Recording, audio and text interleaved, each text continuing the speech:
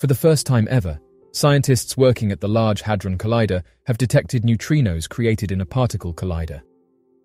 Neutrinos are subatomic particles that are similar to electrons, but they have no electric charge and very little mass. They are one of the most abundant particles in the universe, and they are produced in a variety of ways, including during nuclear reactions, in the cores of stars, and during certain types of radioactive decay. One of the most interesting properties of neutrinos is that they interact very weakly with matter, which makes them difficult to detect. They can pass through most materials without being stopped or deflected, and they can even pass through the Earth without being significantly affected. Neutrinos come in three types: electron neutrinos, muon neutrinos, and tau neutrinos. They can transform from one to another as they travel through space, a phenomenon known as neutrino oscillation. This property has important implications for the study of neutrinos and for our understanding of the universe. CERN researchers have just said that this recent discovery represents the first direct observation of collider neutrinos, saying that it will help them better understand their role in the universe. Particle physicist Jonathan Feng of the University of California, Irvine said the following: "We've discovered neutrinos from a brand new source, where you have two beams of particles smashed together at extremely high energy." End quote. Particle physicist Jamie Boyd of CERN said the following: "They can tell us about deep space in ways we can't learn otherwise. These very high-energy neutrinos in the LHC are important for understanding really exciting observations in particle astrophysics." End quote. For those unaware, the Large Hadron Collider is the world's largest and most powerful particle accelerator, located at the European Organization for Nuclear Research in Switzerland. It consists of a 27-kilometer-long circular tunnel containing powerful magnets and accelerating structures that propel and guide particles to very high speeds, near the speed of light. The Large Hadron Collider is designed to collide beams of subatomic particles, mainly protons, with each other at very high energies. These collisions create new particles that physicists study in order to better understand the fundamental nature of matter and the universe. The Large Hadron Collider was first switched on in 2008 and has since been used to make many important discoveries, including the confirmation of the Higgs boson, a particle that gives mass to other particles. It has also been used to study the properties of other particles, such as quarks and gluons, and to investigate phenomena such as dark matter and supersymmetry.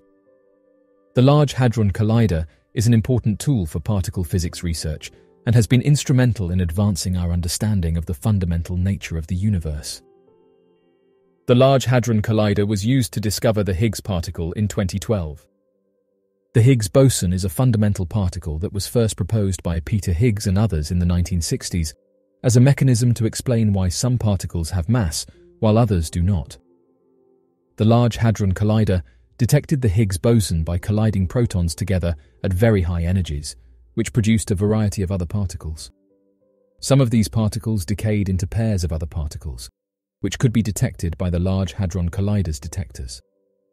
By analyzing the patterns of these decays, physicists were able to identify the presence of the Higgs boson.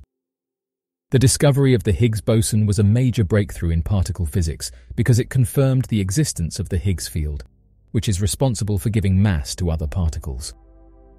The discovery also filled a major gap in the standard model of particle physics, which is the most widely accepted theory of particle physics. Since its discovery, scientists have been using the Large Hadron Collider to study the properties of the Higgs boson, including its interactions with other particles. Missing black hole with 10 billion solar masses. When it comes to space, there is one thing that we have all heard about: black holes. Books, movies, and TV love to feature this celestial phenomenon. Though our grasp of understanding is rather tenuous, it seems that a black hole exists at the very center of each galaxy, drawing anything and everything into it with its unparalleled gravitational pull. As such, it seems that keeping track of black holes would be the easy part. If they are so huge, monumental, and powerful, how could one go missing? Even so, that is exactly what happened with this black hole.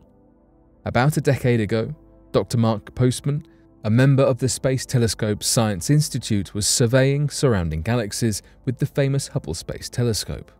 While surveying, Dr. Postman found a supergiant galaxy now referred to as A2261 BCG, with no black hole at the center. Indeed, the finding was exceedingly strange.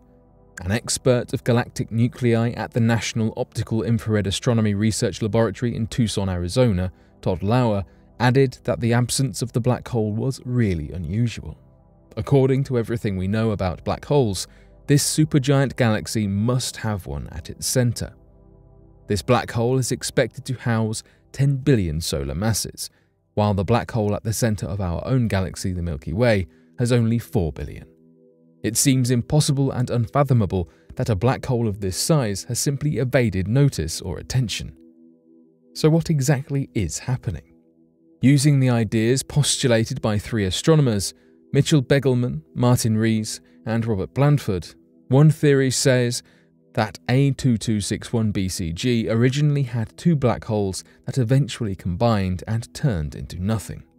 Of course, if the burst was unequal on both sides, the impact could have sent one of the black holes flying through the galaxy. However, after analyzing and surveying A2261 BCG even further, scientists found something interesting. The diffuse core of the galaxy seems to house four little knots of light, causing some to think that the black hole's gravitational pull is keeping them there. Sarah Burke-Spalor of West Virginia University led a surveying team with the hopes of untangling what the four knots could be. They found that two of them were most likely two smaller galaxies existing inside the main galaxy. Hubble was unable to provide enough details on the other two knots to reach a sound conclusion. Luckily, Hubble's successor, the James Webb Space Telescope, was launched in late 2021. Astronomers are hopeful that a telescope of this power and magnitude will be able to describe the four knots in detail and tell us the location of the missing black hole. Despite how improbable it seems that a black hole housing 10 billion solar masses could evade detection for so long, it just goes to show that outer space holds more mysteries than we ever thought. The Sun is reawakening with Cannibal CME. The Sun is waking up and coming back stronger than scientists predicted. In late 2021, the Earth was hit with a sizable geomagnetic storm because of the increased number of sunspots on the surface of the Sun. Sunspots are areas of intense magnetic activity, or a magnetic storm, on the surface of the Sun that becomes more prevalent every 11 years.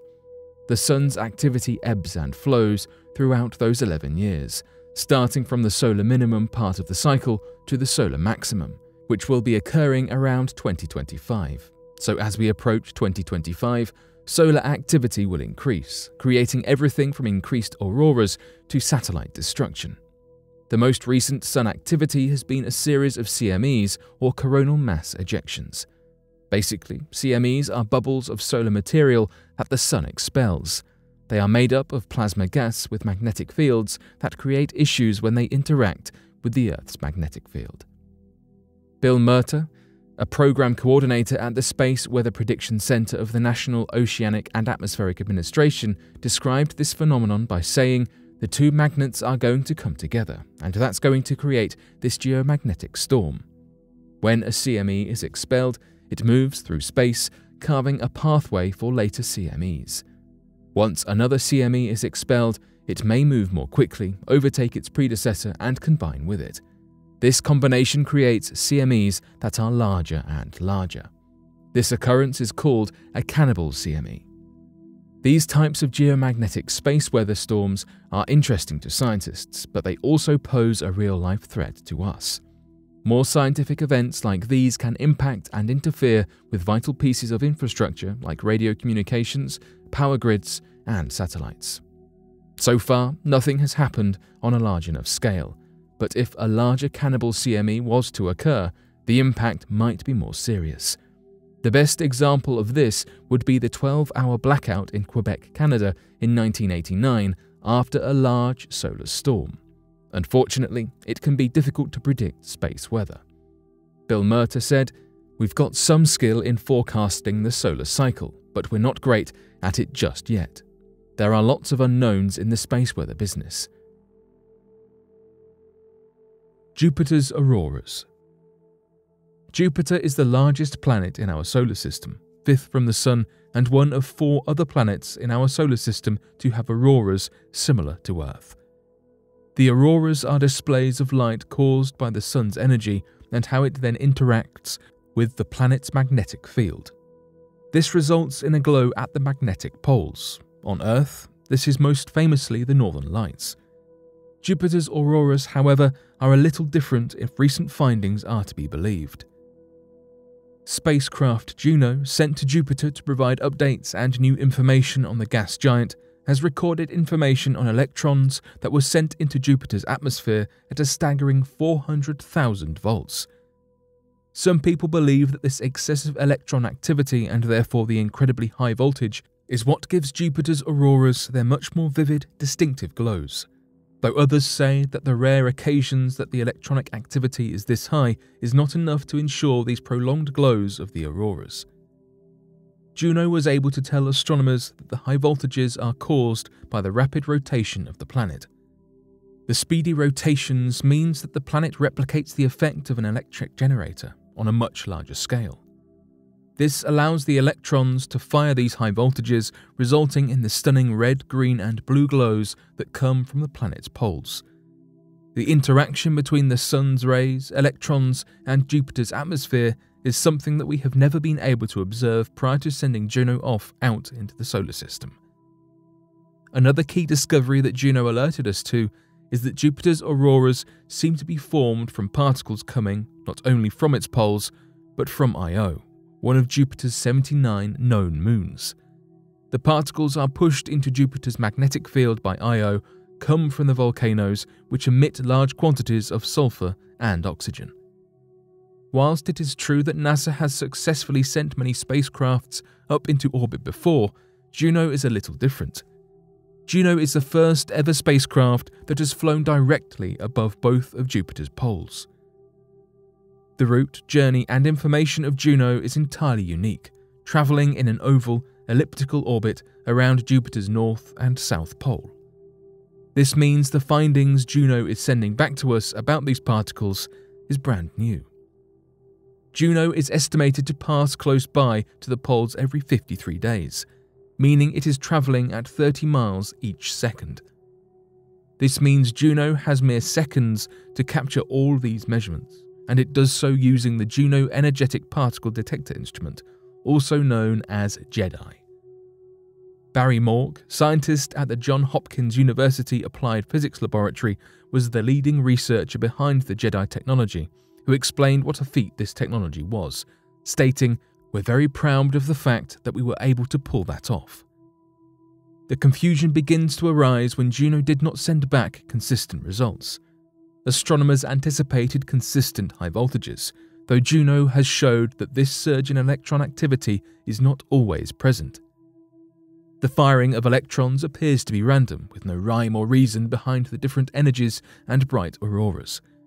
Jupiter's auroras have been named a mystery for this very reason. Jonathan Nichols, a professor from the University of Leicester in the Department of Physics and Astronomy, explains that the uncertainty here is something Juno will aim to clear up in the future. But for now, he is not quite sure how you drive auroras so bright with that particular mechanism. For now, Juno will continue to pass by the poles, and hopefully, as more data is gathered, we will be able to make more sense of the information at hand.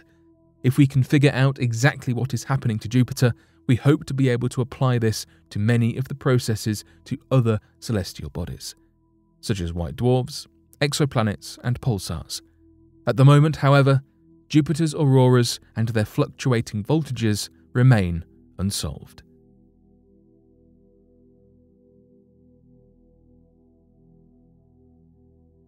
But what do you make of these recent discoveries?